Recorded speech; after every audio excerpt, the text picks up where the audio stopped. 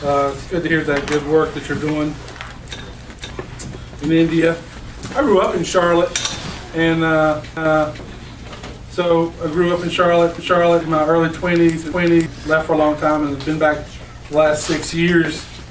And it's amazing to me, and I tell people this all the time, the world is coming to us.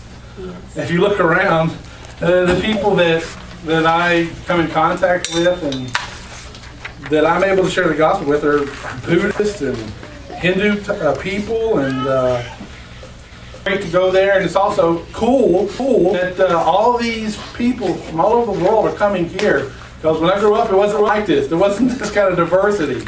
And you have Arabic people, you have Southeast Asians, on and on. And so many challenges, so many opportunities. The good thing here is, right now at least, we got a lot more opportunity and freedom to share the gospel, right? Yeah. So that's a good way of thinking about it. So I'm excited about that conference on the Bible, man. I love the Bible. We're going to talk about that this morning. I was hoping you could get Beanie Hinn or someone like that in there. Dude, that man's anointed. Holy Spirit's all over him. Or Joel Osteen or somebody. But those four will do. Is that a joke? Is that a joke? Yeah. I'll leave it to your own judgment on that. For some people, you know. All right. So I preached a great sermon last week. Where were you guys? I don't have a good sermon this week, but I had a great one last week. And I was here, and I was the only one here, and I preached it anyhow. Usually when people find out I'm preaching, the attendance is low, but that was extreme. But no, that was cool. So we had to take a hiatus there. So a couple weeks ago, Brian sent out an email, and he said that we would have to have a Christmas party here rather than in our home, because no one really had room for that. So so we had the Christmas party Thursday. There were a lot of people here, and he was right. None of our homes could have had all those people in it. It was just too many folks. That's a good problem to have, but we had to do it here. And so none of our homes, we really could not have prepared any of our homes for the amount of people that were here from our church and our guests as well. So, and that's okay. But one thing this Christmas season that we should have room for, and that we should prepare room for, is Him. So that's where this series here, Prepare Him Room in Your Home. See what I did there with the prepare room there? All right, that's all the funny stuff I got. Okay. Prepare Him. Thank you. Someone said thank you.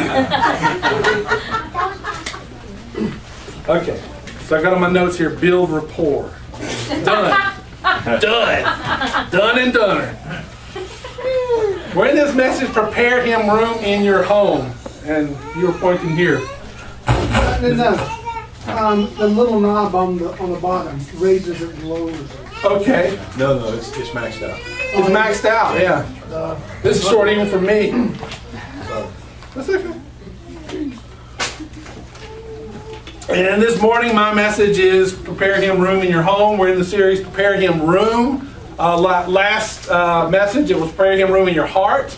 And then next Sunday is going to be Prepare Him room in your church. Yeah.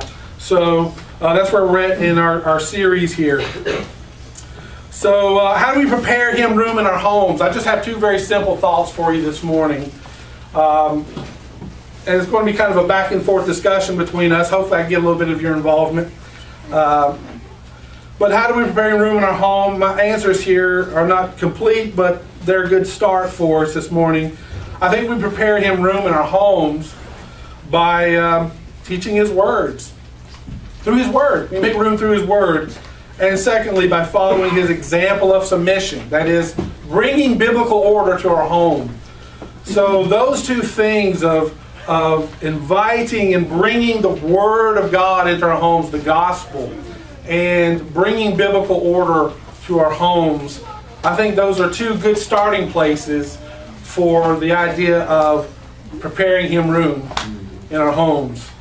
And so with that here, let's go ahead and start here in Deuteronomy chapter 6. Deuteronomy chapter 6. Every now and then we get to the Old Testament. We're a Baptist church, but we do believe in the Old Testament.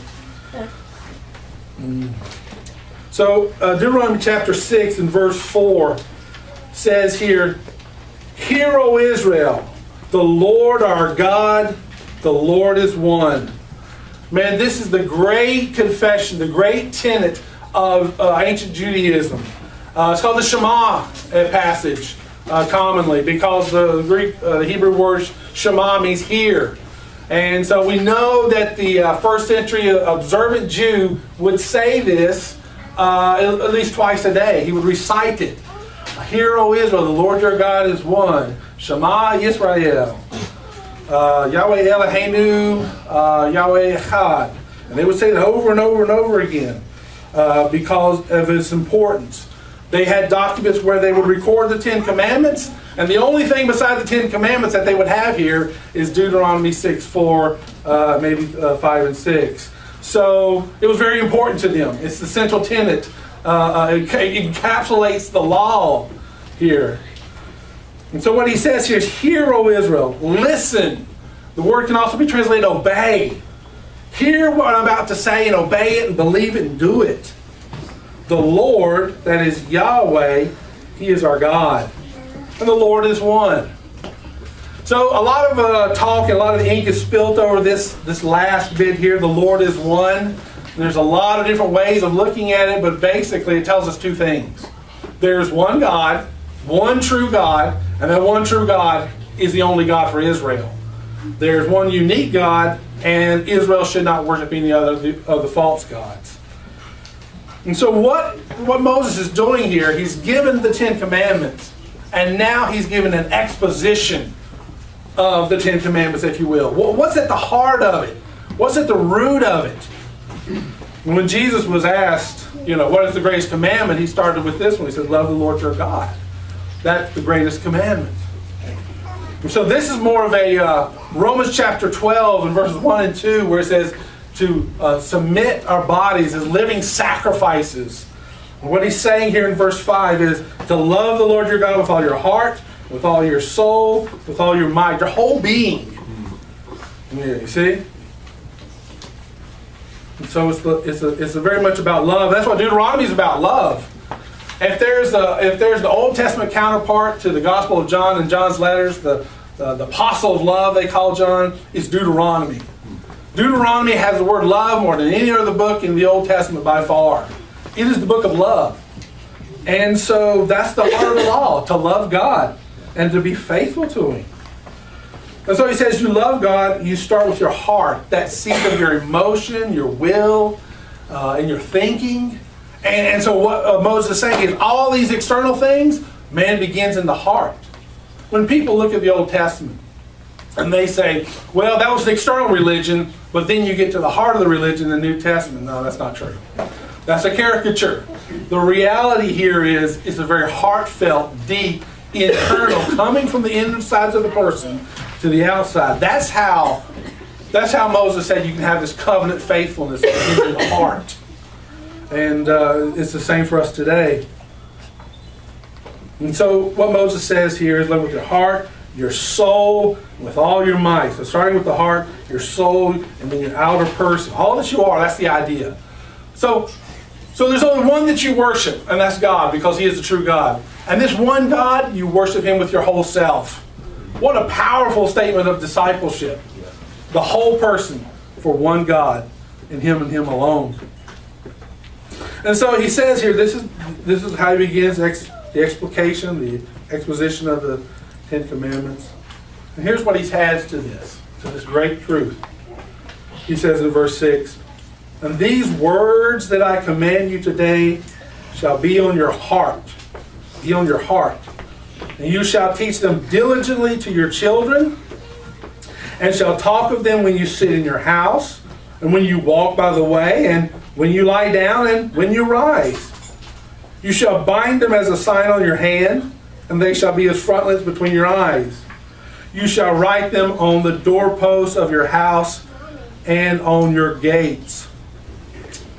So, one way is to take this very literal, but I think as you read Deuteronomy, and it talks about this internalization of the covenant of God's word in people's hearts. I don't think any of this is literal. I don't think he's telling them to really do this. Now, in Second Temple Judaism, they did have those phylacteries, those things they wrap around their arms, and little boxes, and those kind of things. But what he's saying here is these words, not just what he just said, but the words he had given in the previous chapters, they are to be on your heart, and you are to have them everywhere in your home.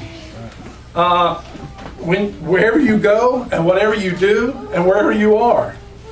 And so it's really about saturating your home with the Word of God. And so he says, teach. So this is where we get our first point from. Verse 7. Teach them diligently to your children. And that'll help make room this Christmas for him. So our application of this passage has to be in the light of biblical theology. A few things we should consider. First is that all Scripture is God-breathed. We know that from 2 Timothy 3:16. So what he's saying here about the law, the Torah, is true of all of Scripture. No one can read the Gospel of Matthew and not realize that Matthew is making the point that Jesus is presenting a new Torah, if you will, the Messiah's Torah. And then we also take into consideration the fact that when Christ gave his commission at the end of Matthew, he said for them to go and make disciples of all nations, baptize in the name of the Father, Son, and Holy Spirit, but then to teach them to observe all things I have commanded you. And so there's the command to teach what Messiah had taught, at least in the Gospel of Matthew, and starting there. And so the Torah of Christ, the teachings of Christ, are a commandment to teach. Scripture speaks of Christ, and all of it leads up to him. We know that from Luke 24. On the Emmaus Road, he said, all the prophets speak of him. And that key to the Old Testament is given to us in Luke 24. So all this tells us this. What Moses is saying here about the law is true about the gospel, about all of God's word. And that's what we should be teaching to our children. These are gospel truths. Look at verses 20 and 20 through 25. I'll read all of this. 20 through 25. I don't want to get out my glasses, but I might have to. Let's see. When your son asks you in time to come, what is the meaning of the testimonies and the statutes and the rules that the Lord our God has commanded you? Then you shall say to your son, we were Pharaoh's slaves in Egypt, and the Lord brought us up out of Egypt with a mighty hand. And the Lord showed signs and wonders and great and grievous against Egypt and against Pharaoh and all his household before our eyes. Verse 24.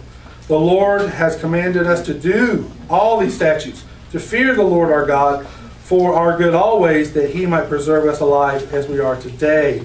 It's about redemption. It's about the gospel.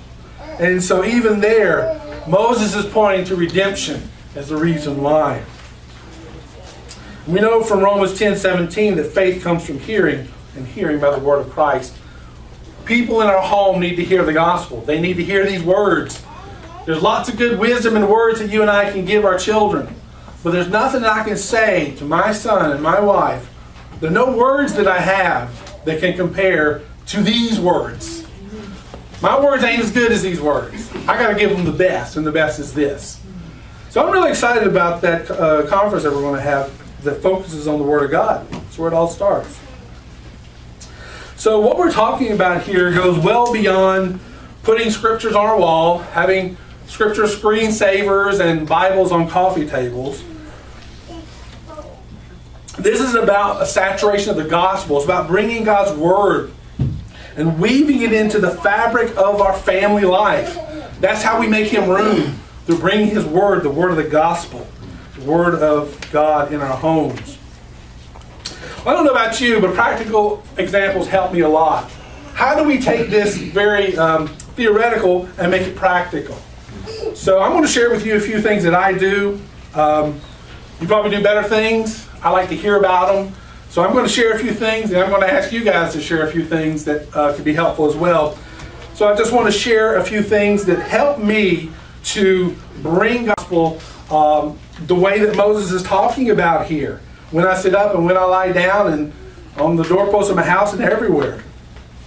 So at mealtime, of course, that's a wonderful time to share the gospel. That's a wonderful time to bring this book out. In fact, this is my mealtime Bible. And being a fast eater helps me a lot because then I can finish what I'm doing and then I'll go get the Bible and we'll read the scripture. And right before I do, I always quote Matthew 4:4. Man cannot live by bread alone, but by every word that proceeds out of the mouth of God. I usually don't get to say it though, unless Elijah's got something in his mouth because he always beats me to it. So as soon as I put away my food, he says, "Daddy, man shall not live by bread alone, but by every word that proceeds out of the mouth of God." And I said, "You're right. Let's go get it." And you know, I know people are busy. I'm busy, not as busy as some of you guys. But one of the things I've taught my family is that if we're so busy that we can't pray and just read a little bit of the Word of God, then we're too busy to eat. And so we'll just fast and do this.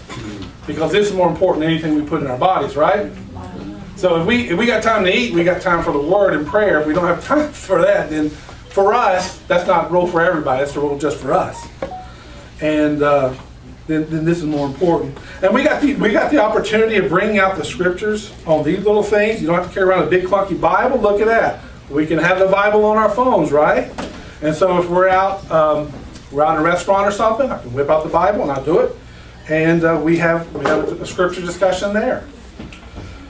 Movie nights. Every now and then my family has movie nights. And it's very interesting because if we have an hour-and-a-half movie, that could easily turn into a 3-hour movie. Because Dad's got the remote control in his hand. And every time we come to something, Dad stops it. And we have a little talk about what we just saw. You know? And you would think this would destroy the experience. But my family loves it, especially Elijah. He loves to talk about what we had just seen, and he loves to relate it to what God says in His Word. And so we quote Scripture about what we had just seen that agrees with or disagrees with it. We bring out the Scripture, the Bible itself, if we can't remember where it's from. So we bring God's Word. We bring God to the movies with us, if you will. And we just weave that into the whole thing. Because it becomes a wonderful point of departure for discussions about what God says in His Word. So that's a great thing to do. And we go from God's Word. For instance, we look at some kind of sin that we see on TV. Someone lied, okay? And I asked Elijah, what commandment is that? And he tells me, and I said, well, how did God deal with sin? And then all of a sudden we're into the gospel. And we quote passages from the gospel and the epistles. When I'm tenting in the backyard or outdoors with my family, quote Psalm 19:1, the heavens declare the glory of God, right? And we'll talk about Colossians 1 and Hebrews 1, which talks about everything was made by Him and through Him and for Him, right? And He upholds everything by His powerful word in Hebrews 1, right? So we're already brought into the gospel again. And then there's just plain memorization work. Elijah has a whole folder of verses, dozens of verses that he's memorizing. He's very good. It's amazing young minds can remember things so quickly. And when they remember, and you're helping them memorize these things, guess what? You feel challenged because you don't know, you haven't memorized some of those, and then the whole family becomes a part of it. But then the hardest teaching is to teach by modeling. Because the emphasis in God's Word is to do it. Deuteronomy 29:29 says, the secret things belong to the Lord our God, but the things that are revealed belong to us and to our children forever, that we may do all the words of this law. That we may do it over and over again. So, we read in 1 Thessalonians 1:17 where Paul talks about the Thessalonians. He says, you became an example to all the believers in Macedonia and Achaia. And so when we do things in accordance to the Scriptures, we become a model, an example to our children, and that's a teaching example of what God says in His Word. A simple thing like a couple weeks ago, we were dropping some food off for our family at our church. You guys do more of this than we do. And when we did that, that was a teaching moment, right? Why is Daddy and why is Mom, and why are we doing these things, right? So this is an opportunity to bring the gospel into that conversation. I know that I can do better than this, but I'd be interested to hear from you guys some of the things that you do in your home that bring the gospel and the Word of God into your home in a way that what Moses is talking about here. Just bring it into the fabric of your family and everyday activities. Because I didn't come up with this stuff. I learned this stuff over time from other people who did that. I was like, that's a good idea. Why didn't I think of reading my Bible at dinner? Because I didn't grow up that way. Do you guys have any family practices that would help me? I thought it was funny that you mentioned the movie thing because we thought that wasn't meant to be funny. I honestly thought we were the only family that did that. Like, you know, my dad started it growing up or whatever, and he would watch something and be Probably like, where I got it from. well, this is probably, you know, related to the gospel or here's blah, blah, blah. And so then we started doing it on our own. We would go to the movies and then we would look at each other and be like, that's not right. Or, you know, or here's how you can look at that and relate it to the gospel and stuff like that. So, I mean, we do that in our home. That's awesome. That's good. You're like me. You're awesome. Yeah, because you know, the normal cycle of life goes on. We don't finish this journey with our children, right?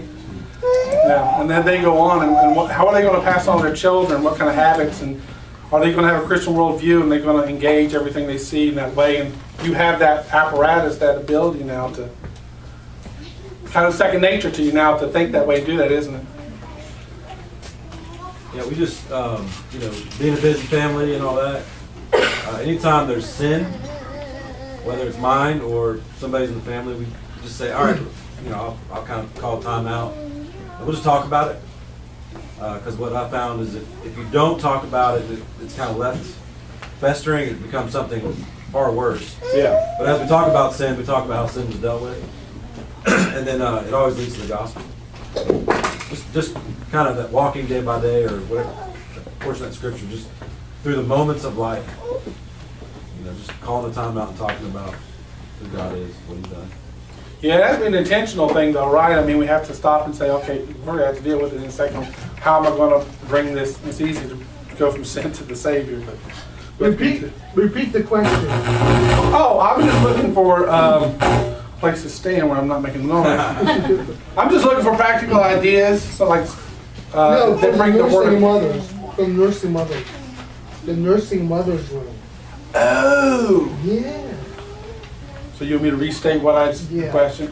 Yeah. Restate the question from here.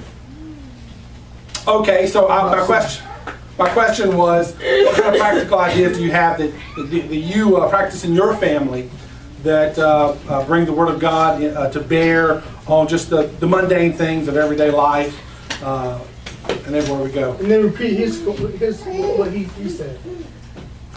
Okay, so basically what Pastor Brian was saying was when there's a sin in his family, he calls a timeout and says, hey, this is something we need to deal with and deal with in a biblical way, and then talk about it from a gospel perspective, if I summarize that right. Yeah, good. Yeah, thanks, Jim. I need to be I think that sometimes it's good. Sometimes we look back on just the blessings of that day and all the things that we don't deserve but we're given just in that day or week or whenever we just have a time of thanks. Yeah. Yeah, awesome. Repeat the question. Here's just stops that has a time of thanks. Yeah. Okay, no more audience input because this is double timing us so much. Jim, thank you though, man. Yeah, we don't want to leave those people out. Is anybody in that room? Yeah, there are. All right, I'm shutting you guys down because I don't want to say that anymore. But share with us if you have anything through group me or personally here. But all of this presupposes that we know the Word of God internally. Look at verse 6. Again, these words that I command you today shall be on your heart. They will be upon your heart. This is used in the Old Testament in several ways, but basically it means it's an internal thing from the core of who we are. It's similar to what the phrases that we read in Psalm 1, that blessed man, all right? His delight is in the law of the Lord, And on his law he meditates day and night. The word meditate there means to chew, to go over and over and over again. And so it's really about memorization, and whether it's in our hearts. We don't always have the opportunity to go through the whole Bible to find what we want. So if we're going to be good teachers and disciples in our home, we got to have some of the Word of God upon our hearts, right? And that means upon our minds. So we got to know it. When I was in my early 20s, I memorized the book of Romans. I've never memorized a book of the Bible since then. But this year, you can do it with me. I'm going to try to memorize the book of Hebrews.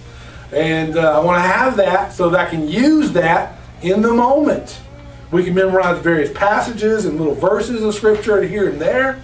But that Word of God, it can't be used if we don't know it, right? Amen. But it's going to be upon our heart. So one of the things we got to ask ourselves as parents, moms and dads, if we're going to have this kind of gospel-saturated, word-saturated type of home that Moses is describing here, do we have the ability to do so? And so wherever we're at, we need to start memorizing Scripture, meditating on Scripture. You meditate on it, you'll memorize it. That's a byproduct. And we'll have that to give to our children and to share in the moment. So I guess the first thing, if we're going to prepare him room in our home, I guess one of the most practical and basic and most basic thing that we can do is to bring his word, bring the word of the gospel into our homes in a way that will hopefully make this Christmas not about something else, but what it should be about. I told Elijah, Christmas is about 4 words in John 1:14. The Word became flesh. And, it is about a baby in a manger. It is about Jesus' birthday. But we're even more concerned about what took place 9 months earlier. Because that changed everything. That's the miracle of all miracles. The infinite becomes finite. That which is spirit became flesh. And John says in so strong of a terms, he didn't take on humanity so much, but he also became flesh. You don't get any more, emphatic than that. And so that's the word that they need to hear. So the second thing that we can do to prepare him room in our homes is, how am I doing on time, Crystal? 5 minutes for the 30-minute mark. Well, I got plenty of time then. Okay, we prepare him room in our homes when we follow his example of submission. We bring biblical order to our home. And I'll read you that passage here in Ephesians chapter 5 and verse 21. Submitting to one another out of reverence for Christ. Wives, submit to your own husbands as to the Lord. For the husband is the head of the wife, even as Christ is the head of the church, his body, as he himself its Savior.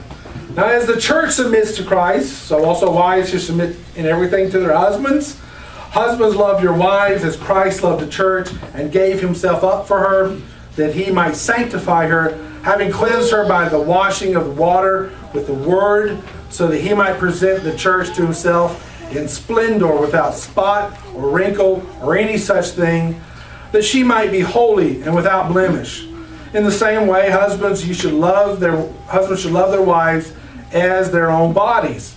He who loves his wife loves himself, for no one ever hated his own flesh, but nourishes and cherishes it, just as Christ does the church, because we are members of his body. Therefore, a man shall leave his father and mother and hold fast to his wife, and the two shall become one flesh.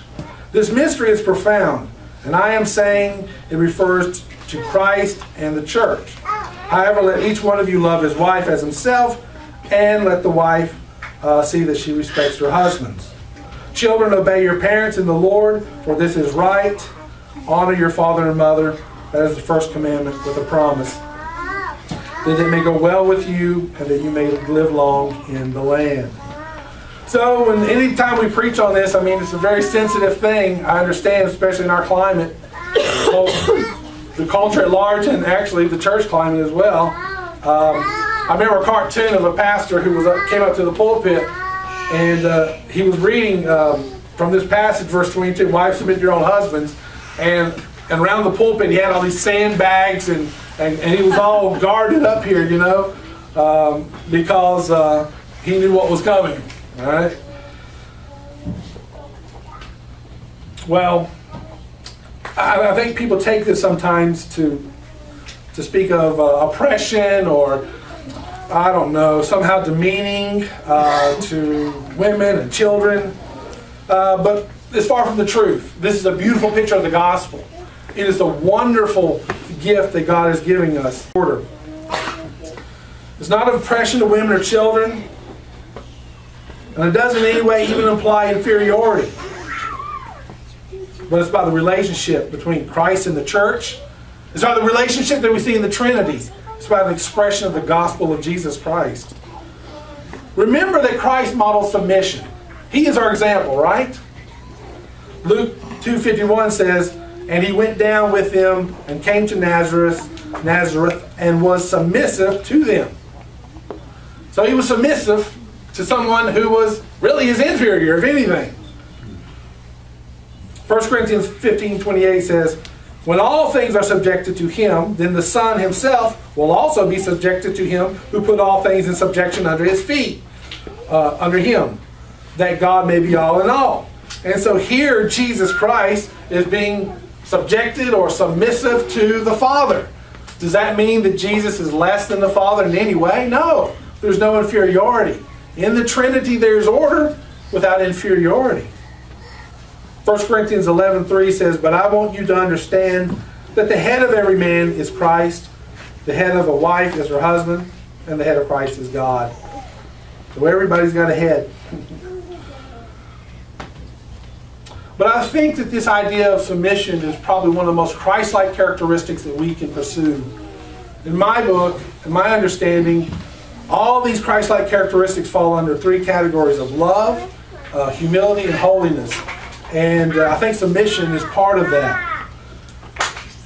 And so we read here in Philippians chapter 2 and verse 7, who, though he was in the form of God, did not count equality with God a thing to be grasped, but emptied himself by taking the form of a servant, being born in the likeness of men, and being found in human form, he humbled himself by becoming obedient to the point of death, even death on the cross. So Christ in his humility becomes human. That's what we're celebrating this Christmas.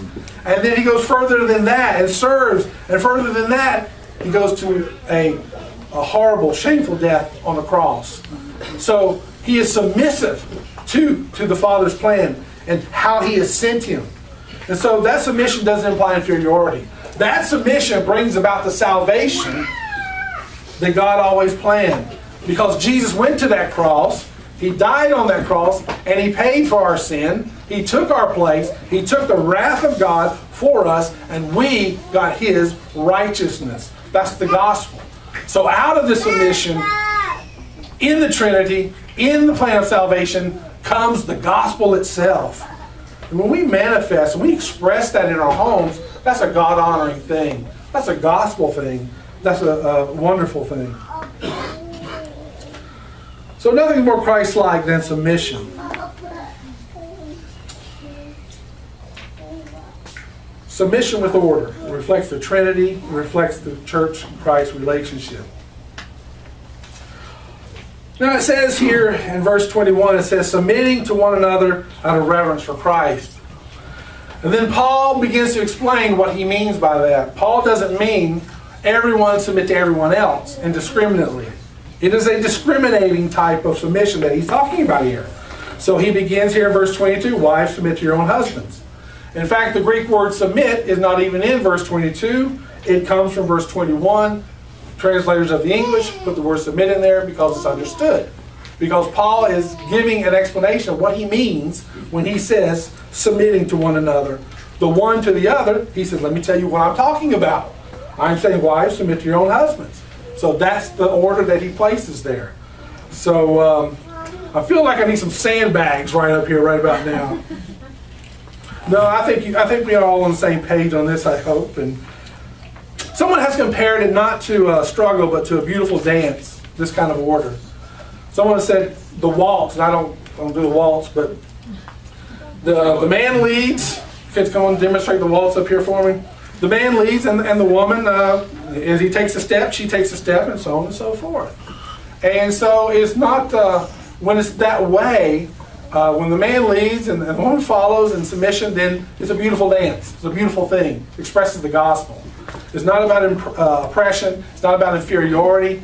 It's about the gospel. And it's a beautiful thing.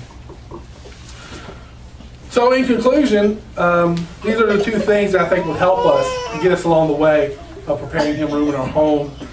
And just a balance of all of this, I would just say, not a third point, but a balance to all this focus on our family, as we should have in our lives, is remember that Jesus is more important even than our family. Jesus said, "Who are my mother and my brothers?" The one who does the will of God. He radically reoriented who his family is around that covenant relationship. And Jesus said, "Hey, you got to hate your mother and your father and your brother and your sisters. You got to hate your family compared to your love for me." He wasn't saying that we need to hate our family, but He's saying in comparison to allegiance to Him, we need to hate our family. And so He wasn't saying hate our family, but what He was saying in comparison, to use a very strong comparison, is to say the allegiance to me is unrivaled. Okay? And so when we celebrate this Christmas, and if we're serious about making room for Him in our home, okay, then a house full of family cannot displace the one whom it is about. It is about the Word becoming flesh.